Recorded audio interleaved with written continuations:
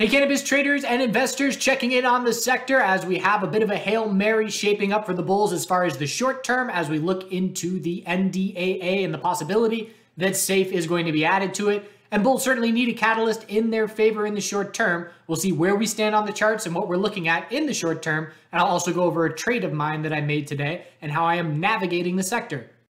So before we get to the charts, just a little bit of a recap of where we stand. We had a little bit of a mini short squeeze a couple weeks ago and significant bullish action. Everybody got all excited. Little bit of social media traction and attention, and then a big fade. We gave back way more of that move way faster than the bulls wanted to see. That was a bit of a red flag.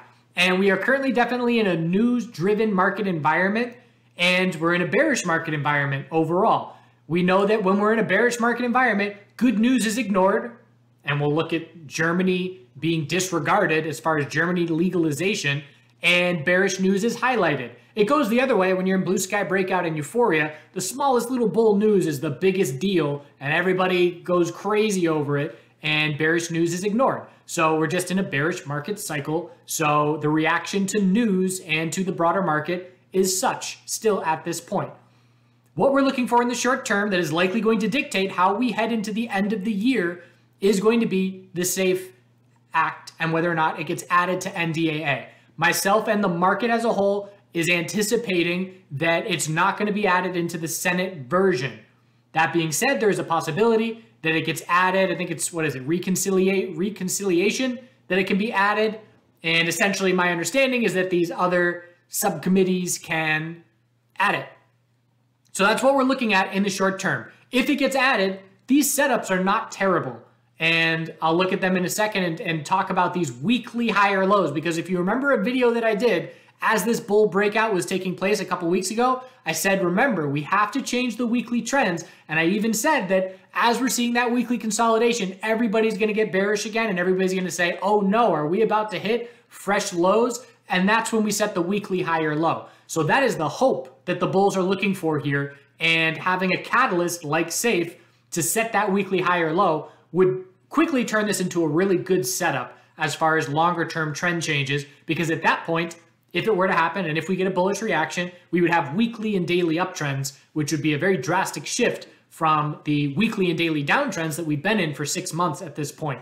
So that is what everybody is looking to in the short term. I believe the Senate reconvenes November 29th, and over the next couple of weeks, that's what we're going to be looking for as far as headlines. We had a little bit of a bump recently where we had this letter signed by, 5 individuals from one of the subcommittees, and the market went up a little bit, or I should say the sector went up a little bit in response to that. But, the first thing I did was looked up every single name on that list and marijuana in Google, and every single one was clearly pro marijuana. So for me, there wasn't really any new information with that letter. And it's not like, Schumer is going to pick up this letter. Schumer is going to pick up this letter and say, oh, well, I guess I better change my mind about this.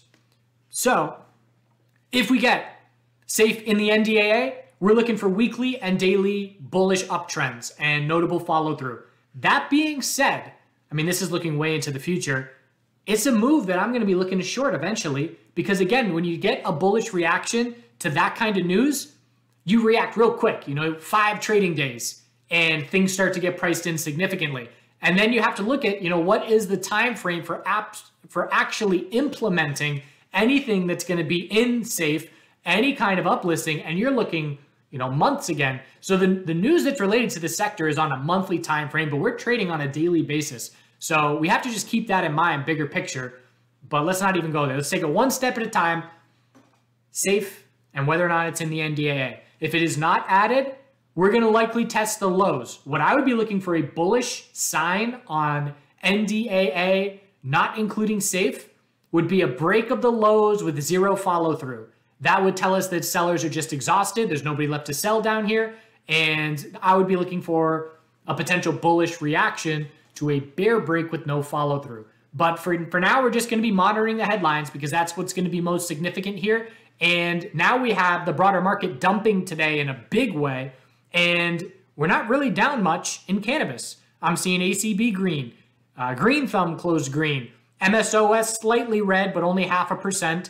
The IWM was down 3.7%. The S&P 500, 2.2%. Financial sector, 3.3%. So the broader market got crushed and the sector did not.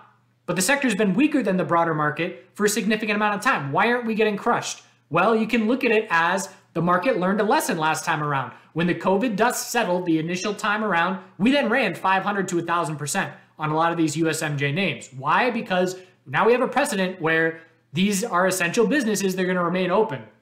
So as far as a sector is concerned, you have your stay-at-home names like Netflix and names that do well in a COVID environment.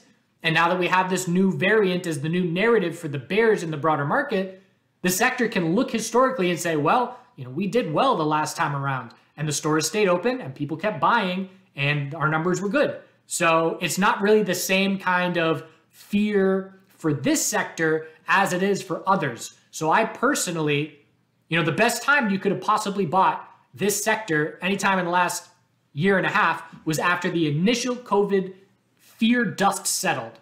And so what I would love to see is if we see further weakness in this market related to this new COVID strain, for that to lead to a notable market pullback. But then once the dust settles, to be looking for the potential that cannabis would see a solid reaction once the broader market started to bounce again, once we reach a bottom to this reaction. That being said, we also have to be looking at tax loss selling. So people that are going to be looking to harvest losses in this sector, because again, with where we stand in the broader market, if you have any kind of portfolio, you're up a lot in a lot of places and you're pretty much only down in cannabis. So what a lot of people will do is, if I'm up $10,000 in my tech names from trades I've taken this year and I'm down $7,000 in my MJ positions, I can sell my MJ positions and alleviate 70% of my tax liability for the year by offsetting those gains. So that's what the tax loss selling is as we head into the end of the year. And it's something to be aware of. The setup is there for that to be something that has an impact. If we were to see SAFE added to NDAA, I would not be concerned at all about tax loss selling. So really, that's the short-term headline that we are watching into the end of the year. And if it does not get added, it is a little bit bleak in the sense, what's our next catalyst? Aside from a surprise buyout or a surprise whatever for the sector, we're really looking to the fall of 2022 as the next meaningful catalysts. So have to keep that in mind as well. So let's now look at the charts. Bigger picture, we got ACB still a lead Canadian MJ bull. Why is it the lead? Because again, just look at our multi-month lows. So if we're looking at our 7+ month lows, where do we stand compared to them? And the answer for ACB is we're still well above them. So to get down to that multi-month low, we would need a drop of 14%. CGC came within 0.5% of the multi-month low today. So it's a very different setup. And technically speaking, ACB is still in a weekly uptrend. It has a higher low at 643, and we just held that level. Bulls are defending it right now. Double bottom at 648. So 643 is still holding. On any kind of daily bounce here, we're going to be scouting a daily lower high. The size of this pullback is significant enough where on this current bounce, anything under 869 is a daily lower high. The last thing the bulls want to see is a daily bounce, set that lower high, and break 643 support. Because then we lose the weekly uptrend, we confirm a daily downtrend, and we're looking right back down at our 585 lows. So what the bulls want to see, and again, this is where we look at retracement sizes, Alt-F on TradingView, measure from the high to the low. The bounce hasn't even really started at this point, but if we get some bounce follow through, anything that is 382 retracement or less shapes up a possible bear flag. The bulls always want to see 50% plus retracement to create the space for a higher low to form once the bounce tops out. So I will be watching retracement sizes, but bulls have a lot of work to do to even get this daily bounce going. ACB has to get over 694 for us to even say, okay, daily bounce finally underway after dropping for a week and a half from our recent highs. CGC is grinding the low, 1131. And this is just a mini version of what I was talking about, a bear break with a lack of follow through. So 1131 is the only support level nearby. And last Wednesday, we broke it with zero follow through straight into a 7% bounce. So that would be what I would be looking for on a bigger picture time frame if our recent lows break bearish on safe not happening with no bear follow through. That would be notable for me. But for CGC, lower high every day. And again, it's easy for bears right now. We've got some traders with the chart guys here who are shorting CGC every day, as they should, because they keep having an easy go of it. Look at the high of what was this, Tuesday? And then look at Wednesday. We reject by 3 pennies. I can make a bearish entry, have tiny risk, and then the reward was significant to the downside. It happened again today. High of the day is 1169. We double top at the high of the day. We break it by a penny with no follow through. Anybody that shorts against the high of the day and gives themselves a few pennies of wiggle room, you know, I short at 1162 and my stop is at 1172. We drop down 3% plus to a new low of the day. And granted, at the end of the day, I would have stopped out, but at that point, there is significant opportunity to make gains as a bear. So as long as you keep rejecting from the high of the previous day, the bears remain extremely comfortable entering their bearish positions. You have to teach the bears it's not easy. You can't do this every day. You got to punch them in the mouth with a big move up, which the CGC bulls just have not been able to do. We never changed the daily trend. We went straight from the low up to the high, and we gave the entirety of the move back. There was no daily higher low and higher high to see a trend change and follow through. Right now, we're watching that pattern of a lower high every day. Today was a daily inside bar. The bulls would need a break of 1177 for the daily bounce to be underway. And again, it's the same thing with the bounce retracement. Is it a weak bounce for a bear flag? Is it a big enough bounce with a 50% retracement to shape up a daily trend change attempt? Those are two very different scenarios, and the bulls need increasing bull volume on any bounce for us to have any confidence in that bounce. But again, bears will be waiting to short a daily lower high in this sector. There's just so much space for it to form, and the bears have been doing so well in this sector that we know they're waiting. TLRY, trying to hold our base of support. There's a nice base here. We've held it a bunch of times. 998, 1010, 1016, 1022. So if we're going to get any kind of bounce going, the bulls have to get over 1105. And again, then we just watch our retracement size, and it's up to the bulls to hold this recent low because it would be a weekly higher low. But again, if we're talking a longer term shift, we have to hold the low and break 1395. And that's a long ways away at this point. So right now it's just setups of bulls trying to defend supports, and the only bullish entries down here are bottom fishing plays, where same as top fishing that I just pointed out with CGC, you're making a play off of support. If it breaks, you stop out without a huge amount of risk. And if it holds, you have a good entry for a bounce. But that's the only setup for the bulls right now.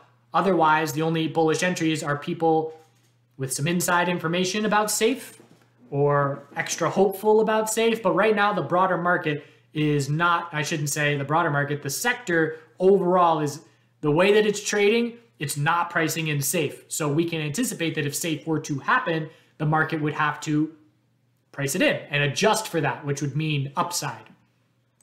Cron is a lead bear. Ever since their lack of filing financials fiasco, the bears have had complete control. Again, tons of space for a daily lower high next time we get a bounce going, but right down to new fresh monthly lows by a lot. 10% of follow through on those lower lows. So Cron, just like that, is a lead bear. And again, TLRY has not broken the lows. CGC is right at the lows. ACB is way above the lows. So if we're looking bigger picture, ACB strongest, Cron weakest, and CGC and TLRY. TLRY is a bit stronger. So that's Canadian MJ. If we see safe happen, will Canadian MJ go up? Probably yes. Who will have bigger gains? It's hard to say. It's honestly a bit of a coin flip as to how these sectors react to certain news events. But I personally will be looking to take advantage of it in both sectors. As always, day trading, Canadian MJs with the liquidity, and swing trading, US MJ with the lack of liquidity. At this point in time, I only have a core MSOS position. After selling my aggressive positions into strength of this last bull move, that is one thing that I did well. But obviously in hindsight, if I had exited everything, it would have gone really well. But did get back some profits by holding a core position of MSOS. And I'll show you again at the end of this video how I trade around that core to stay in control of it. IIPR weekly consolidation underway. Anything above 221.03 is a weekly higher low. EMA 12 support test, and that held the last time around. And the daily chart, currently seeing this pullback and consolidation and did well today. Again, compared to the broader market, anything that didn't break the low of Wednesday did well. So let's see if the bulls can set a weekly higher low and stay in a healthy long-term uptrend. Losing the weekly uptrend will definitely be a red flag, but bulls are comfortable at this point in time. So MSOS, the red flag was giving back this much of the move, and again, tried to make re-entries, and I tried at $30 and stopped out when $30 broke for a small loss, and then I just said, all right, I'm done trying this sector bullish as far as swing positions, and just waiting to see what the safe reaction is. As far as this daily bounce attempt, we have a current low of 26.71. The bulls have to get over 28.96 to keep this bounce going. But again, it's the weekly time frames that we're interested in right now. We've got our low, our high. Is this a higher low? Maybe. We need to break 28.96 next week. But again, we have to get over 33.80 to confirm the first weekly uptrend for the bulls since all-time highs. Ever since then, it's just been a weekly downtrend, very clear. At no point were there a fake out or anything. It's just a downtrend that is now trying to turn into an uptrend, and the bulls have a lot of work to do because that resistance level of 33.80 is $5 away, which is what, 15, 18%? Which again, if there's a catalyst, you can do that easy, but without a catalyst, it's extremely difficult. So weekly trend change trying to shape up, and bulls need help. Declining volume is not ideal. Yes, you can make the excuse that it's the holiday weekend. Half trading day is obviously a major impact, but need that bull volume to be increasing like it did initially, and have to break 33.80 for the long-term shift. So again, the last thing the bulls want to see is a break of 25.70, because then it's going to be here we go again. Bears in complete control again. Have to hold that 25.70 level. And even if we just chop around here, and again, that's something I was anticipating. Once we saw the size of this pullback, started to anticipate that we could trade within this range for weeks, just chopping around sideways a bit. And that's not necessarily a bad thing. Again, at this point, we just have to say, bulls must hold this low. And even if you trade sideways holding that low, bulls will take it, because beggars can't be choosers at this point in this sector, and holding sideways is certainly better than breaking support. TCNNF, so support down at 27.18. We held 27.10, so there's a little bit of a base forming here in the low 27s. And as far as the weekly perspective, we are in a weekly uptrend. Again, it's similar to ACB in the sense that it's a step ahead as far as its trend development. So we're looking for a weekly high or low, anything above 23.97, and it is a lead bull in the sector because of that fact. And again, if you look at our recent lows, multi-month lows, and where we stand comparatively, we're way above them compared to a lot of other names. So we would need a drop of almost 20%, whereas MSOS would need a drop of somewhat comparable, now half, 10%. GTBIF, so again, the weekly perspective, is this a weekly high or low forming? Bulls sure hope so. On the bull move up, I was talking about this inverse head and shoulders potential setup, but the bulls would have wanted to see less retracement for that to be ideal.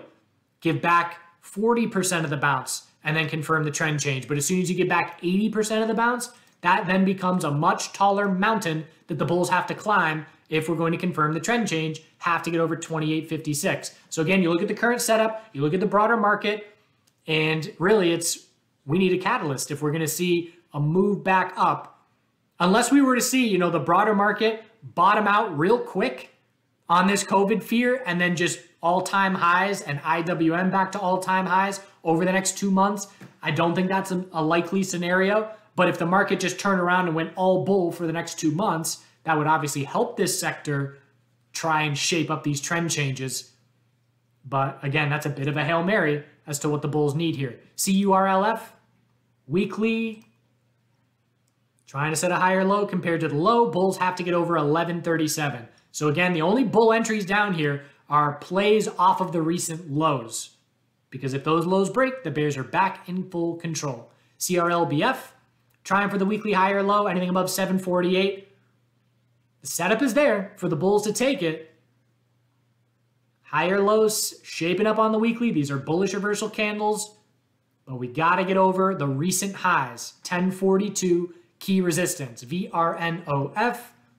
Still very weak, gave back a ton of that move, but trying for the weekly higher low. Have to hold 986 and break 1501. So for people that missed the initial move, I had friends that missed the initial move. They said, okay, you're not buying now. You're waiting for weekly consolidation. Well, here it is. And here's your play off of the recent lows. And again, it's a bit of a news gamble, but at least our support levels are extremely clear with where we stand. So a little bit of a trade review. So how am I navigating things? Yes, I am holding an MSOS core position. And again, just to give you an example of what this size is, if this core position went to $0, I would give back maybe 15% of my profit in 2021. 15% of my trading profit in both crypto and stocks and everything. So short-term capital gains. So that would be a bummer, but it could go to 0 and I'd have no biggie. So just letting you know that it's not a big position size for me. That being said, it is big enough to be paying attention to, and I am trading around it to just constantly look to lower my cost basis. So an example of that is, I'm not touching this position at this point in time. So what I do is in a different account, I have this in one account and I day trade around it in another account. So just as an example today, an observation at just before noon, again, a half trading day today. So we were just before noon, we were hovering around the low of the day, and my observation was MSOS is positioned well to tag a new high of the day on any market bounce.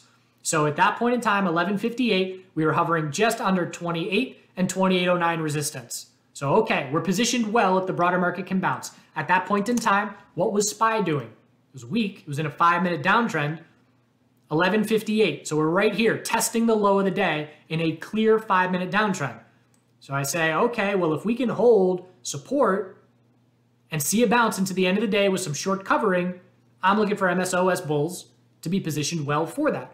So looking at my orders, I was doing two things. I was navigating where, okay, I said that statement, I entered MSOS at 27.91, looking for that end of the day bull move, looking for that new high of the day. I then had an SPXS position, which is a bearish S&P 500 leveraged ETF. So I placed my stop. I said, okay, well, if the SPY bulls confirm a 5-minute trend change, I am going to stop out of my bearish SPY position and I will ride my bullish MSOS position. So I was in two counter positions, one bear, one bull. I stopped out of my SPY bear position when the 5-minute trend changed right there and then held MSOS. So stop loss triggered for SPXS, and that was a position I entered earlier in the day with the weakness. And then I exited MSOS at 28.60. Why did I exit there? Why didn't I keep holding? Well, at that point in time, we had just gone straight from 27.58 all the way up. We weren't at the high of the day yet, but at that point in time, we were up almost 4% with no trend changes of any type on a prevailingly weak sector. So again, the one thing that bulls in this sector, one thing that's against them, their disadvantage is they're hoping that this is the one and they want to keep holding and they watch the bounce take place and they watch it all give back and they don't take any profit. And believe me, I've been there and I know that it's an emotional attachment to the sector that results in that. But for me, I say, well, I'm up 2% in under 30 minutes in a sector that is extremely weak. Of course, I'm going to take profit and I'm going to sell into strength. I don't care if it keeps going up. Why do I not care if it keeps going up? Because I got a core position and my account will keep going up with it. But if we pull back, the last thing I want to do is now have twice my core position and we start pulling back. And the day trade position size that I had was the same size as my core position. So the fact that I just had a 2+% trade in a half an hour, the break even of my core position, the way that I view it in my mind, is now 2% lower. So again, these little day trades are just constantly lowering my break even on that core position. And so now essentially it's the same thing where if Monday rolls around and MSOS drops 2%, my core position is not dropping that 2% because I just locked in this 2% of gains into the end of the day. So that is how I am approaching this space and using short-term day trade setups to maneuver around a core.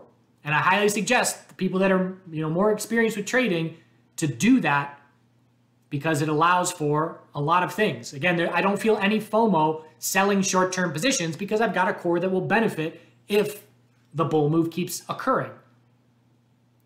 All right, feel free to ask any questions. I hope you had a good holiday if you are in the US, if you are Canadian. I hope you had a regular day, a good regular day. Other than that, got some recycled end of the video content here from some ping pong earlier. I got to make some more end of video content. Feel free to ask any questions.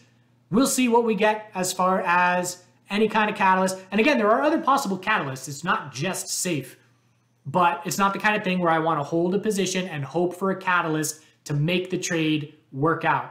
The other catalyst would be a buyout or a significant investment from an outside company, ideally, into one of these MSOs, because the whole sector would benefit from that. Again, similarly to what CGC did with Constellation, I don't think it would be, well, it depends. It all depends. I can't speculate that much. But if it were a buyout or a significant stake being taken, that could easily lead to confirmed weekly trend changes on these names. Do good things.